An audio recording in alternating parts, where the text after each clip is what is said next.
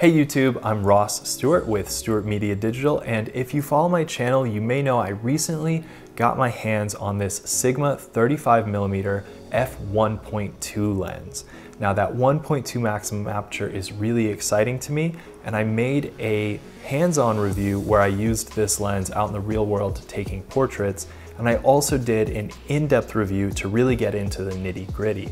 But since I already own the Sony Zeiss 35mm 1.4, I wanted to compare the two and see which lens is the right lens for you. These lenses are both really high quality professional lenses that are similarly priced, with the Sigma being $1,500 US and the Sony Zeiss being $1,600. So let's dive in and take a look at the image quality, the sharpness, the bokeh, vignetting, distortion, as well as the build quality and the autofocus of these two lenses to see which is the right lens for you. So here we are in Lightroom to take a look at the sharpness, the bokeh quality, as well as the vignetting and distortion. First up, we have the Sigma 1.2 at 1.2, so wide open, and immediately the image looks really nice to me. It looks really sharp here in the center, and the bokeh is really pleasing. It looks soft, it looks smooth. There is a good amount of cat eye around the edges, but that's really to be expected.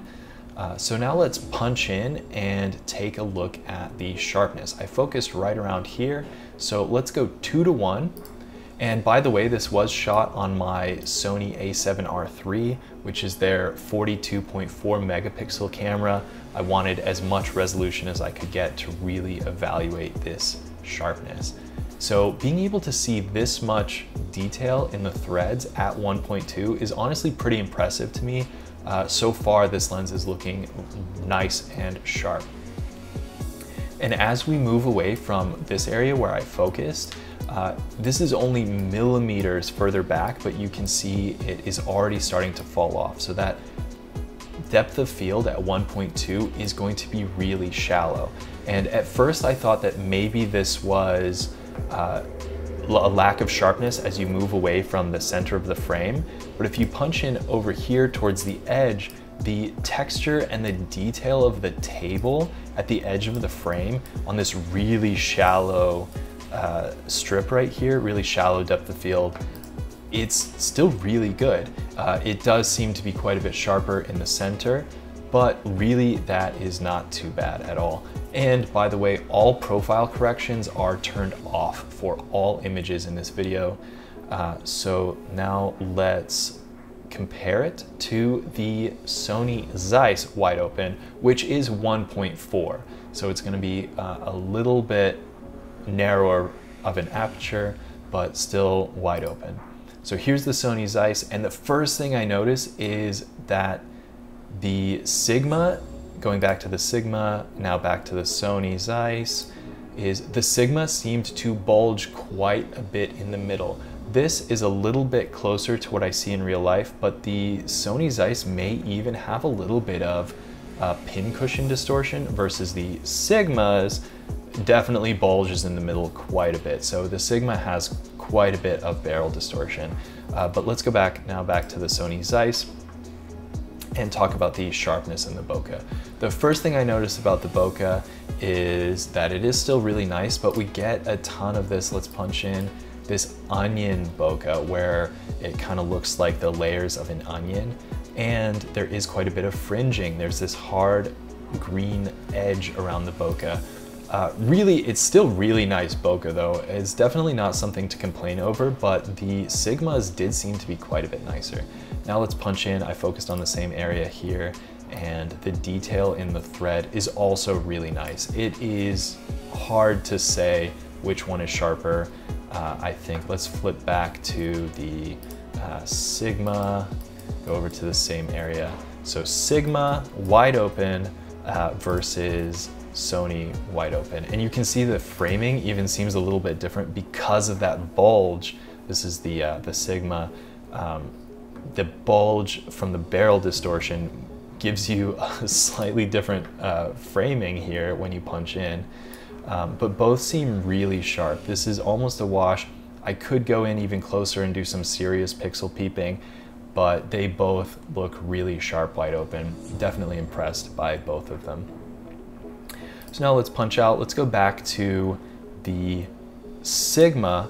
So here's the Sigma wide open at 1.2, and throughout all of these shots, I balanced the exposure to get the same total light gathered. So as I closed the aperture down, I also increased the shutter speed. So this should be the same overall exposure, but when I go from f1.2 on the Sigma to f1.4, at 1.4 it seems a little bit brighter. So this leads me to believe that f1.4 is as much light as you're going to let in using the aperture, which is pretty common. There's only a certain amount of surface area of light that the aperture can transmit onto the sensor. So even as you start to get these wildly wide open apertures, that doesn't always necessarily translate into more light. It will give you more bokeh and it will give you a shallower depth of field, but there is a limit to how much more light it can let in. So these should be balanced, but if we go back to the 1.2 versus 1.4 with the shutter speed adjusted appropriately to compensate, the 1.4 does look brighter. So I think 1.4 is the most low light performance you're gonna get out of this lens. But now let's flip back and forth between 1.2 and 1.4. The bokeh immediately gets a little bit rounder at 1.4, and that's really nice to see. Let's punch in and take a look at the sharpness. So here's the sharpness at 1.4 versus 1.2. Already, just that third of a stop, it is sharper, it is noticeably sharper. So I think that this is going to be a great versatile lens that you could do product photography with. You could do a lot of different stuff depending on your needs. You don't always have to shoot at 1.2. Let's compare this 1.4 to the Sony Zeiss's 1.4, since that is as wide as that lens can go. So again, here's the Sigma and here's the Sony Zeiss. Looking at this, the Sigma is sharper at 1.4 and it's noticeable. They were about the same wide open, but both at 1.4, which is wide open for the Sony, but not for the Sigma, it is sharper. So that's honestly surprising and pretty cool to see out of a Sigma. Sigma, of course, has been making great stuff for a while now, but Sony Zeiss has a lot of power behind that name. So a little bit surprised to see the Sigma outshine it in this particular category. Now let's compare them at f2.8, which is what in all of my testing I found was the peak sharpness for both of these lenses.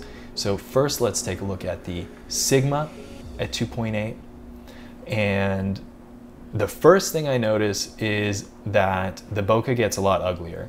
It is quite a bit rounder. It got rid of the cat eye, but you can start to see it does have an 11 rounded blade aperture, but now with the Sigma we are getting a lot of this onion look. It almost looks like cells dividing, if you remember biology class.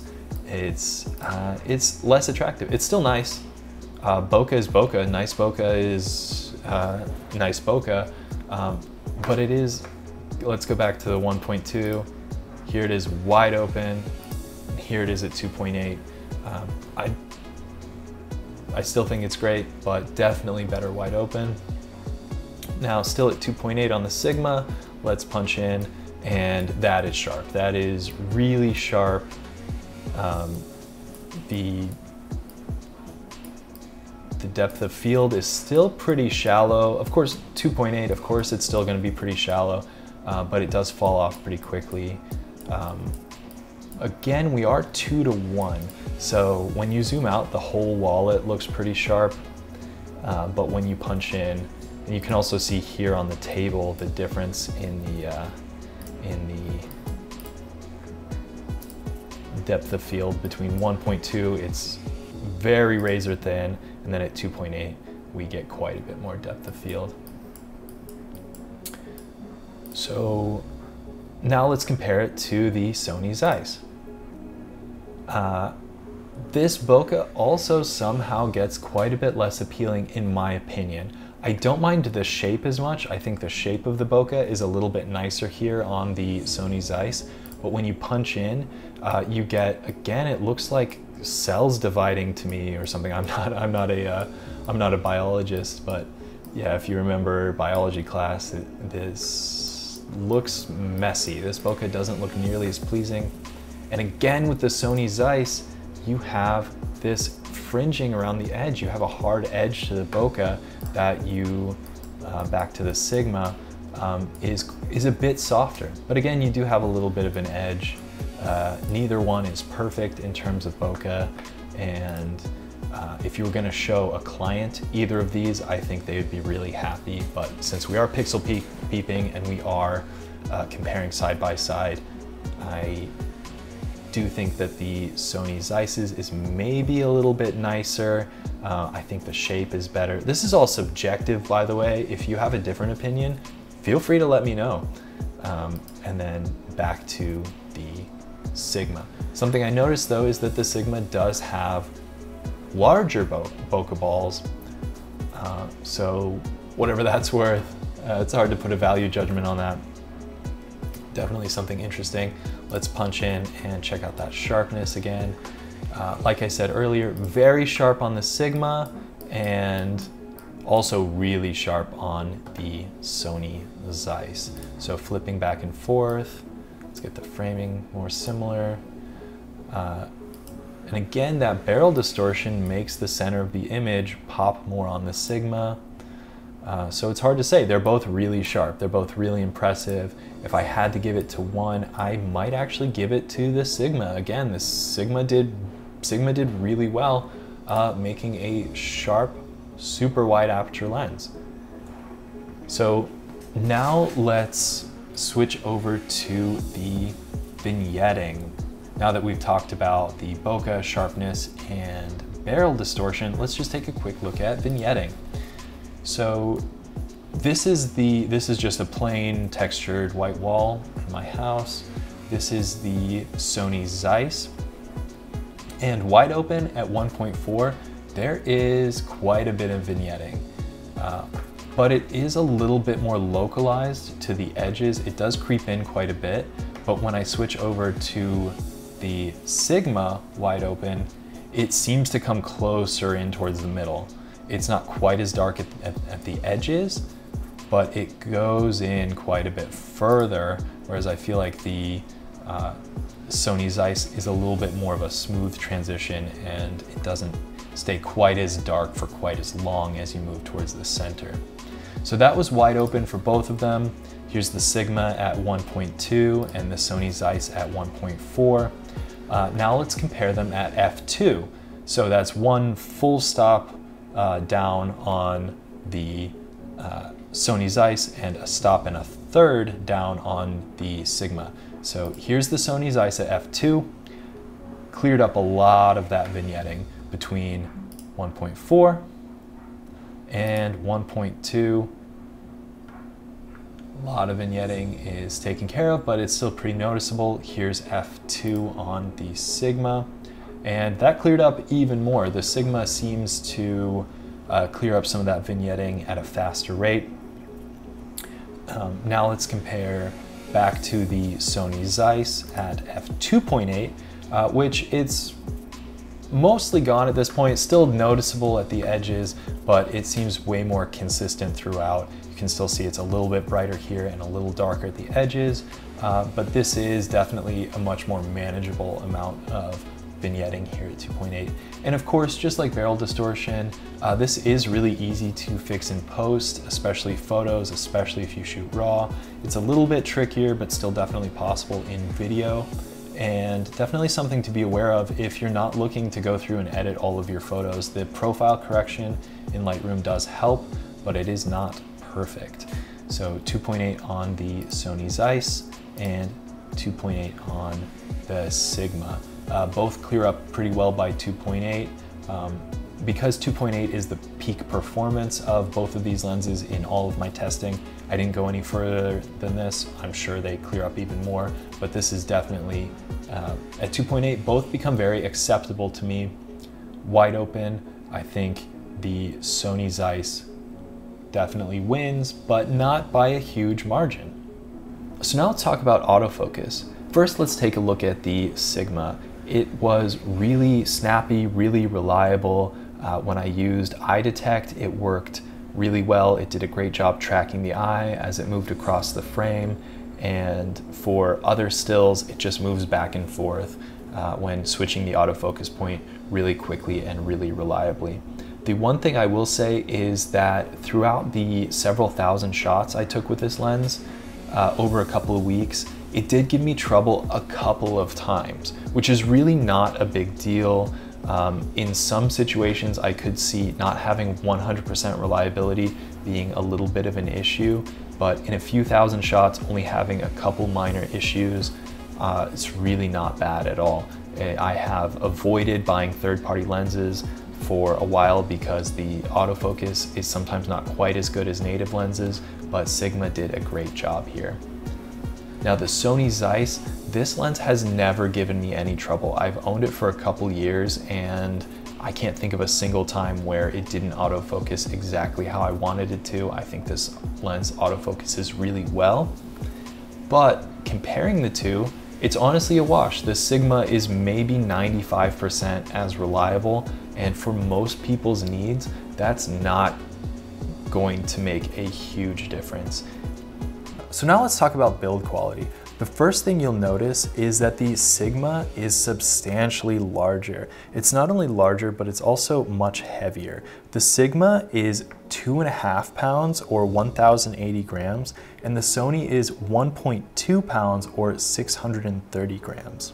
They're both really well built with a mostly metal construction on each one with magnesium alloy interiors. I would say that the build quality on both of these are very good. They feel very professional, very robust, and very sturdy, even though they are both quite heavy, with the Sigma being very, very heavy. The focus rings on both of them are pretty good. On the Sony, it is a bit looser, but it still has a good amount of resistance, and it is metal on the Sony, whereas with the Sigma, you still have a really good focus ring. It is quite a bit stiffer, it is rubberized, and the throw is definitely something worth mentioning about the Sigma. It has a really long throw. You have to turn it and turn it and turn it if you want to go from close focus to focusing on something distant. They both have manual aperture rings, which I do really like about some of these Sony lenses and the Sony third-party lenses like the Sigma. The clicks on both of them are pretty good, but on my copy of the Sony Zeiss, the clicks are not as stiff as I would like. They do bump out of place sometimes, whereas on the Sigma, the clicks feel really good. They're really snappy, and I feel confident that it is going to stay in place, not get knocked to the wrong aperture. Both of them have the ability to declick the aperture, which is pretty nice for video shooters if you want those smooth transitions in exposure while you're shooting video. I personally don't really ever use this feature, but if you do like it, it's nice to see it on both of these lenses. Here's where some of the major differences in terms of build quality start to show up. The Sony does not have an autofocus manual focus switch, which I find to be really kind of annoying out of a lens that is $1,600 and is considered a professional grade lens. The Sigma does have an autofocus manual focus switch, as well as an autofocus lock button, which you see on some of the Sony G Master lenses. It is customizable to be just about anything. I personally don't ever use it, but it is nice to see it on a third-party lens. Both of these lenses claim to be weather sealed. The Sony Zeiss does not have a rubber gasket on the back, so I don't entirely trust that, but I have used it in a light drizzle without any issues whatsoever. The Sigma does have a rubber gasket, which is really nice and makes me feel a little bit more confident about its weather sealing. And finally, on the topic of build quality, both come with these nice lens hoods. The Sigma's is pretty good, but it does feel pretty cheaply made compared to the rest of the lens because the lens build quality is so good. But it does its job well, and overall no complaints. The Sony, on the other hand, its lens hood is maybe the best I've ever seen. It is mostly metal with rubber on the edge, and that really helps keep it from getting beat up. A lot of my other lens hoods, they start to have little dings and scratches along the edge because I mostly use my lens hoods to protect the front element. So if I'm shooting an event and walking around, the lens hood might be bumping into stuff to keep the glass safe, but it does end up with the dings along the edges. So this rubber is really cool to see to prevent those dings from showing up. So a lot of pros and cons to each one of these lenses. If I didn't already own one of these, I personally would choose the Sigma, but since I already own the Sony Zeiss, I don't think it's better enough to justify selling my Sony and buying the Sigma. They are both really good lenses, and I think pretty much anybody would be happy with either one of them. Hopefully this was helpful to you guys. Please be sure to like and subscribe, and we'll see you next time.